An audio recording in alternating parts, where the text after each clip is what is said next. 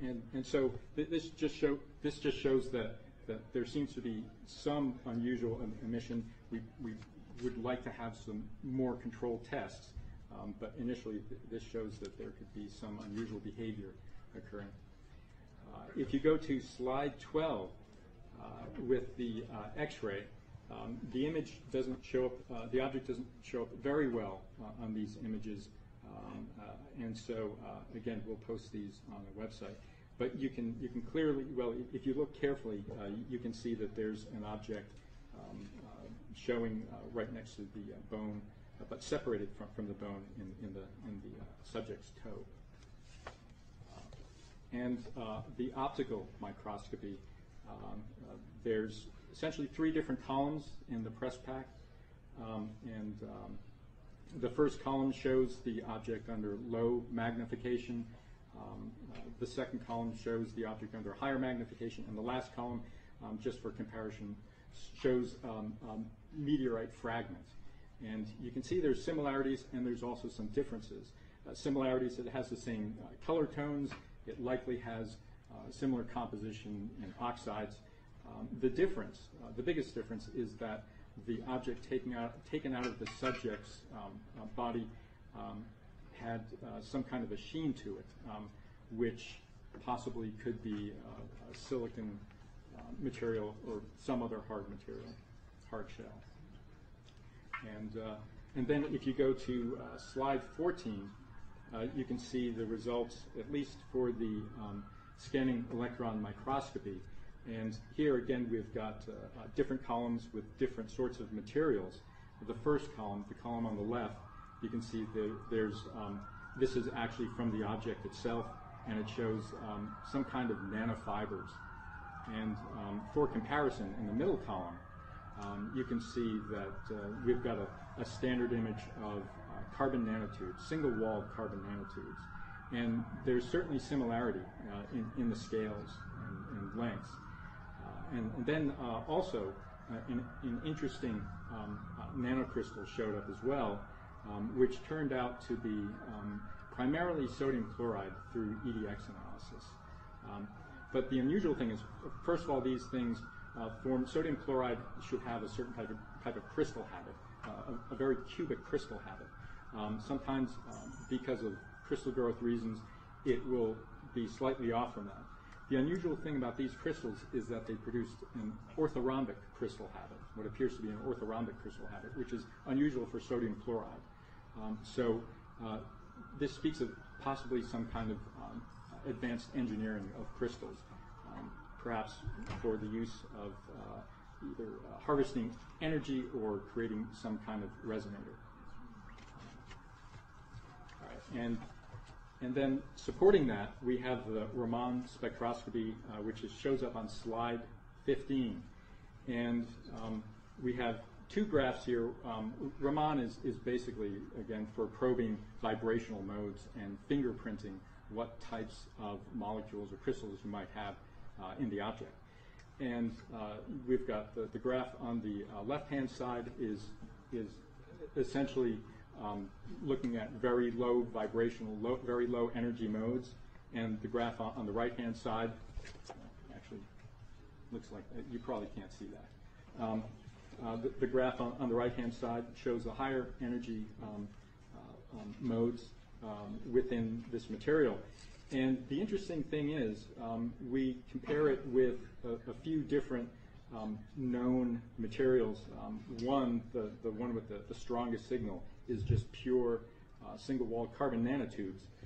It's also compared, the object is compared against a meteorite fragment and also against silicon.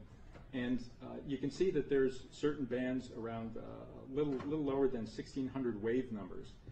And that there's clearly a band there for carbon nanotubes, and there's also a small band that shows up in the object as well, and that band doesn't appear in a regular known meteorite.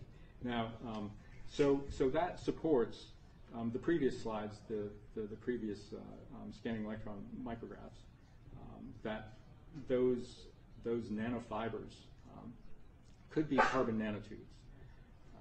the correlation is pretty stark, actually.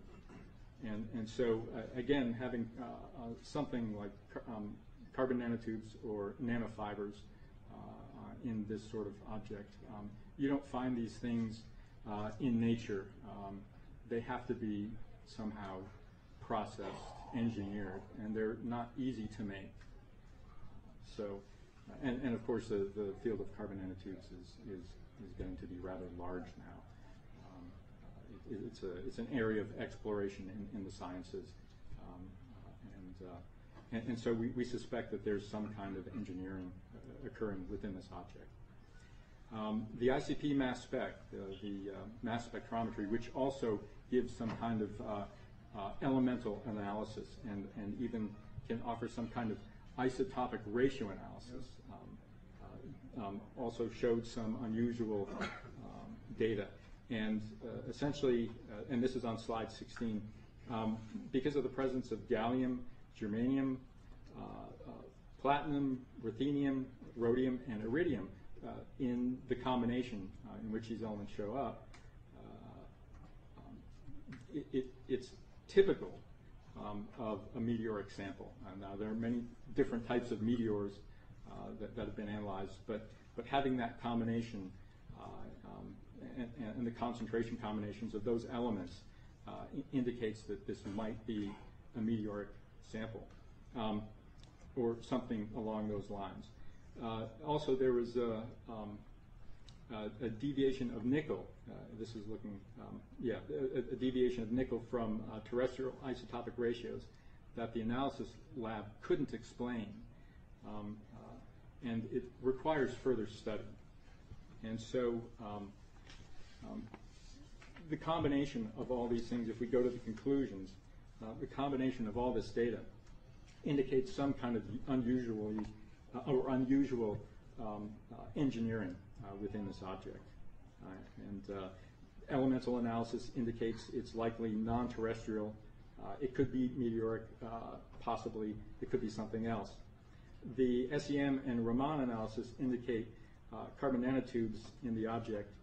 To date, carbon nanotubes have not been found in meteorites. There's one meteorite that's been analyzed that showed some kind of carbon onion structures or something resembling buckyballs, but nobody's ever found anything resembling carbon nanostructures or threads or fibers. So this is unusual in itself. And of course, the electromagnetic emissions indicate possibility of a functional device that may serve to monitor or control. Now, all this analysis that was performed on a relatively low budget, and to really do a very thorough analysis, we need more money to do this work, just to pay for the analysis itself. And there's many other analyses that we could do that might show some kind of a circuitry or some kind of structure similar to some kind of an operating circuit. And so we need to be able to perform those analyses and pay for those analyses and go through the whole entire analytical process in a much more thorough manner. I think that's it. Okay. Yeah. Stay right there. Do we have any questions at this time about this? This is very sophisticated stuff. Tom Vallone is a very sophisticated guy.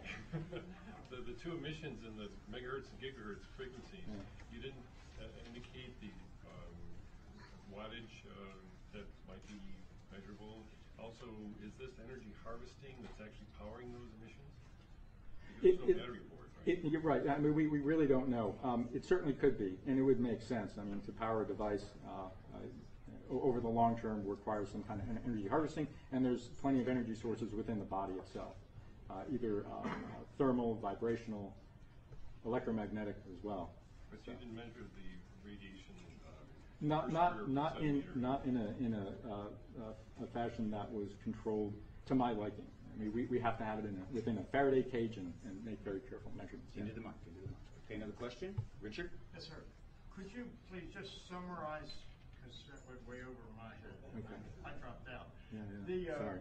What Dr. Lear asserted, does your research show that this was A, non-terrestrial, and B, a device? It's very